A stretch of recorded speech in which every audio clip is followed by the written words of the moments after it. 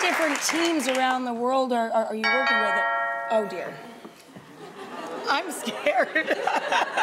Should I answer this Rachel. story? Yeah, right there. I've never had a doorbell before, so that was a surprise. Might be, This door here? It's Soupy yeah, Sales. right there.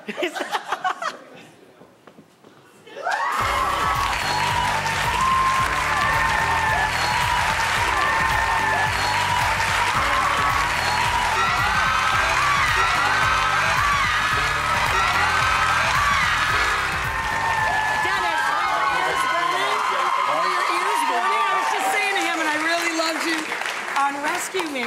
And by the way, it was the biggest night of my life when I got a shout out on this season of Rescue Me. You're shopping for the olive oil? Yes, yes, yes. I loved it. Are these your questions? Yes, somebody gave me that. Those are the questions you're supposed to ask me. Did you write these yourself? No, I didn't actually. Have you peeked? No, I was peeking when Mike was talking about. I am really depressed that it's over. That's true. It says D, referring to him. Rescue Me is one of my favorite shows. I'm so sad it's over. It is a bummer, because the writing is so great. So what's next? How are you gonna top that? Here I am.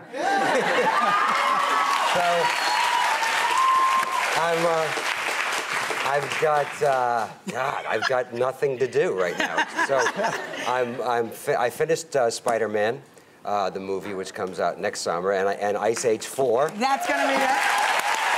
So I'm pitching Ice Age 5, 6, 7, 8, 9, and 10, and then I don't know. Is there any dirt? You know, I know you guys are real life friends, but I never had you together. Oh, is there a story you want to tell about him? What kind of story? An entertaining You know what? one, I'll tell you something, because he makes fun of the phone call to him about playing this guy in Rescue Me. I don't know if you saw this character, but he was so great.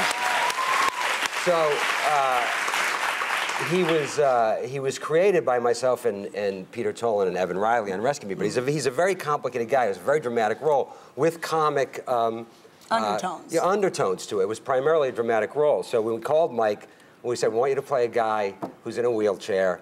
You know, he's got a horrible drinking problem. He had this horrible thing happen in his past. He's a very angry, bitter guy.